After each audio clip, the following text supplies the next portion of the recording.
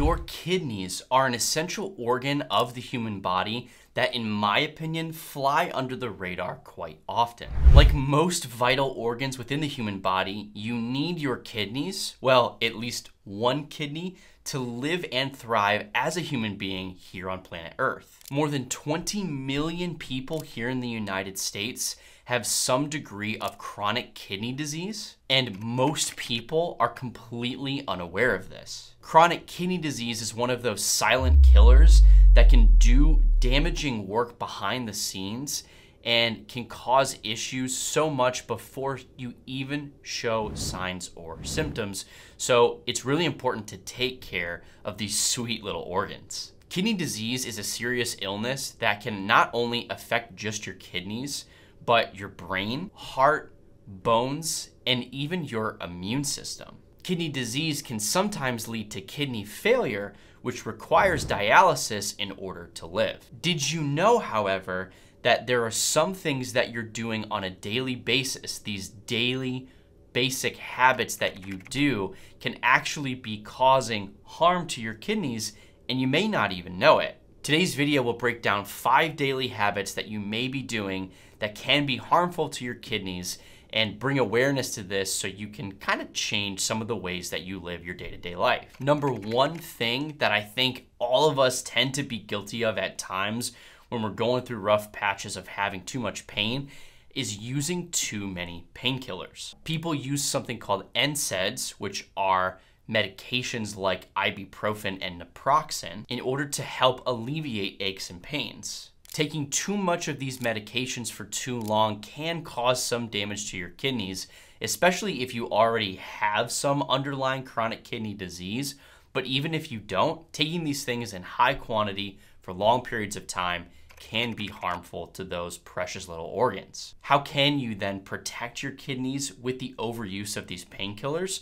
One thing that you can do is trying to use Tylenol instead of just jumping straight to ibuprofen or naproxen, and then using these NSAIDs as infrequently as possible to minimize the risk of kidney damage. If you have some underlying degree or component of chronic pain, please talk to your doctor, as there are many other options that exist out there, like physical therapy, osteopathic manipulative therapy or techniques that can be done, injections, etc. The number 2 daily habit that you may be doing that is harmful to your kidneys is adding too much salt to your diet. Salt is actually essential to the human body in maintaining proper fluid mechanics, as well as maintaining the structural integrity of your nervous system. But like all things in life, moderation is key. Too much salt can actually be taxing and bad for the kidneys because it can raise your blood pressure, and a prolonged increase in blood pressure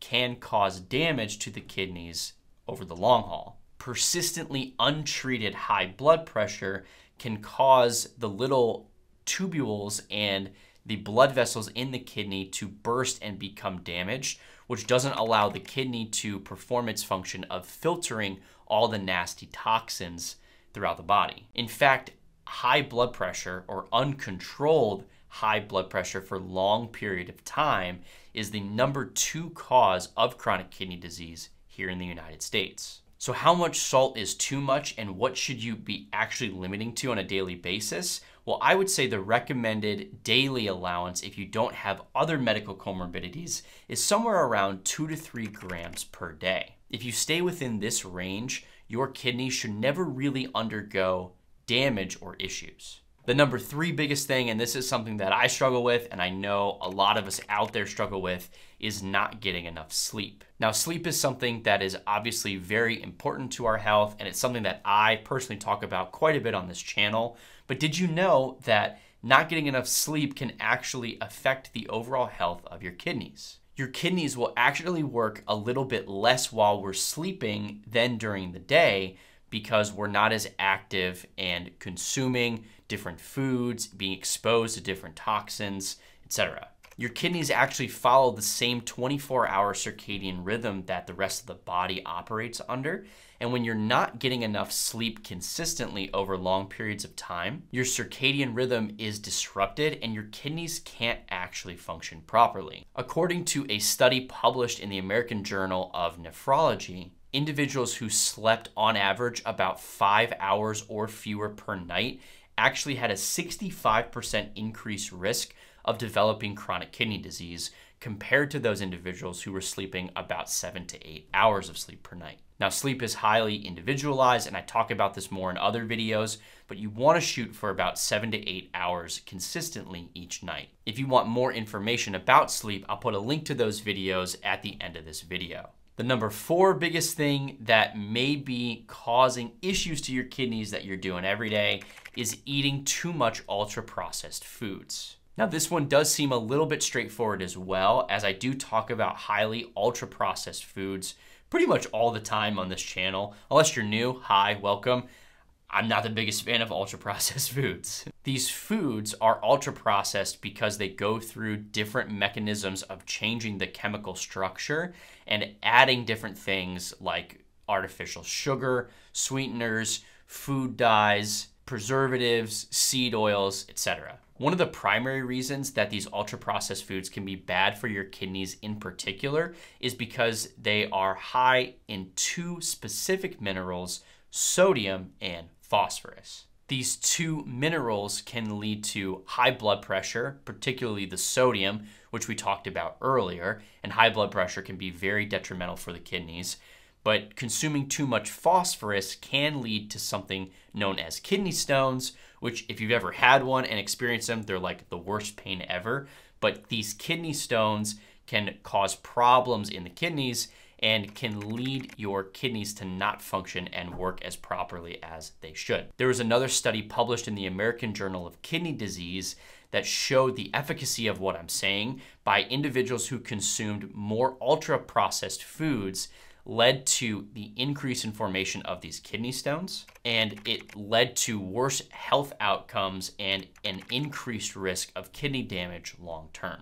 Avoiding ultra-processed foods is key, and I can't stress this point enough. Again, if you're looking for more information on that, check out other videos on this channel. And the number 5 thing that you or even me can possibly be doing that can lead to kidney damage down the road is having and consuming too much added sugar. Diabetes is a huge problem, not only in the United States, but around the globe as well. And particularly here in the West, we have seen type 2 diabetes emerge in individuals at younger and younger ages. Too much sugar floating around in your blood is bad for a myriad of reasons, but specifically, too much sugar can cause damage to the kidney over time in a similar mannerism that prolonged, uncontrolled high blood pressure can damage some of the tubules and some of the microvasculature within the kidneys themselves. The kidneys are the main source of filtering out stuff from the body,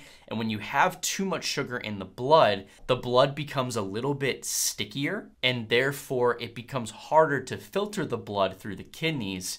The kidneys then have to work extra hard, and if they're pushed to their max limits all the time, they're eventually going to break down, and you're going to see some chronic kidney disease. This is such an important point that diabetes is in fact the #1 cause of chronic kidney disease here in the United States. Therefore, it's really important to reduce the overall amount of added sugar you consume every day. And I would recommend to not consume more than 25 grams of added sugar per day, and also watch how many carbohydrates you take. Thanks for watching, everyone. And as always, I will see you all on the next one.